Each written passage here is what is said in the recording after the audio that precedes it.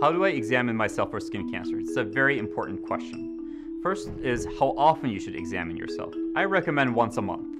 A month is a long enough time to notice any changing moles, yet it is short enough that if you notice a change, a dermatologist can do a biopsy and give you a definitive diagnosis. When you examine yourself, it's important to be in front of a mirror, completely undressed, and have a handheld mirror. This will allow you to see not only the front, but also your back. It is important to examine your nails, your palms and your soles, your mouth as much as you can, and also your eyelids.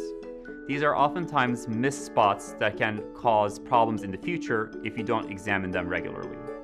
What are you looking for? This can be difficult to answer as skin cancer can look very different.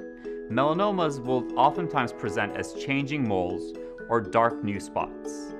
Any spots that's itchy, bleeding, or painful are also suspicious. Basal cell and squamous cell carcinomas almost always present on sun-exposed areas.